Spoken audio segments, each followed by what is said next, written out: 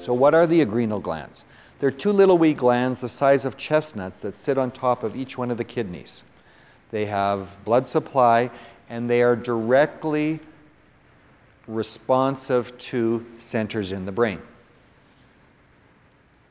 They produce, in general, cortisol and DHEA, plus adrenaline and a bunch of other things. But we're really interested in the cortisol and the DHEA.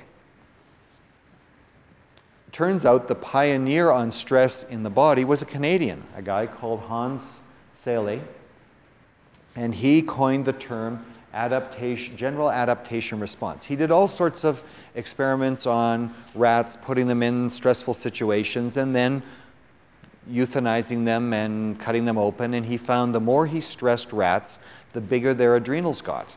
And that's where the whole idea of this came from. And adrenal control starts in the brain. The brain has a center that produces ACTH in response to stress.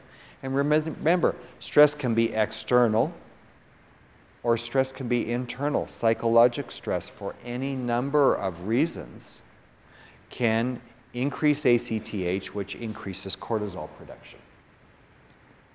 And cortisol and DHEA are the prime products of this in stress. So initially, when our adrenals are healthy and we get stress, the adrenals produce lots of cortisol and DHEA, both of them, because again, they're the balance of the two. And in fact, normally, much more DHEA is produced. But that extra DHEA is important to balance out the catabolic effects of cortisol.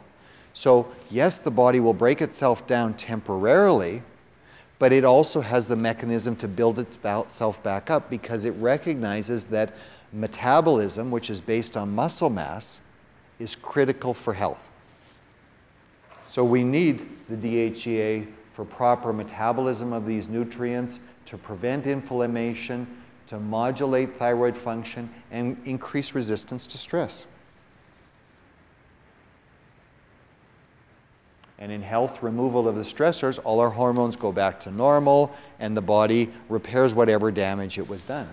The problem is, we don't live in the caveman days where the stresses are few and far between. Instead, the stresses are always there, and some of us feel those stresses more than others.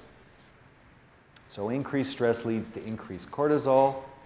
As we said already, the main purposes of it is elevate blood glucose, break down muscles, and temporarily cortisol reduces immune function. Because remember, you're in a situation that's critical for survival. Who cares whether you can fight a cold or cancer or anything else?